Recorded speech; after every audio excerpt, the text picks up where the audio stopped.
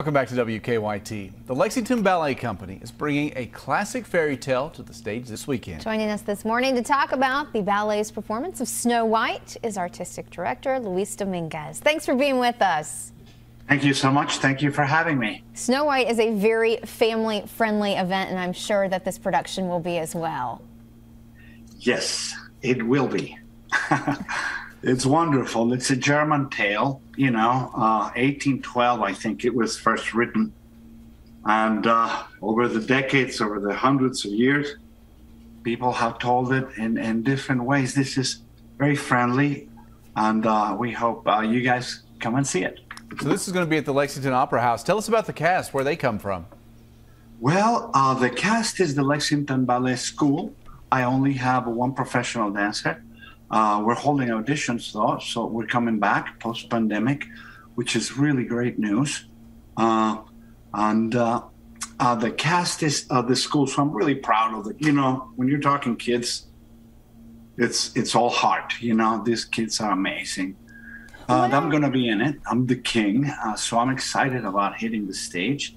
The prince is our only principal dancer, but the girls are Snow White, Evelyn, Ruby, the witch, Peyton, Vicky, the queen, Kate Couch, the deer, Trinity Wilson.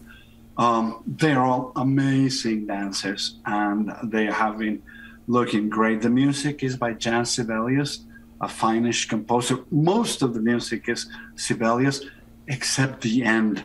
We go back to Germany for Felix Mendelssohn, the big wedding march, which is beautiful.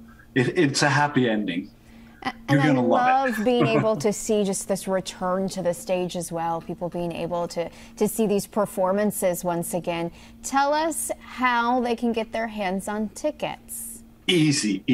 Well, I think the easiest, go to the lexingtonballet.org website, and there's a big click for tickets.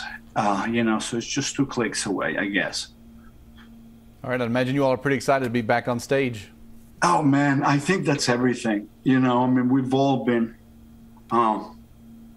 for 2 years it's been, and now that we're slowly beginning to feel more comfortable and hope to God that it stays that way. We've done everything that we can to, by the book with all of the measurements.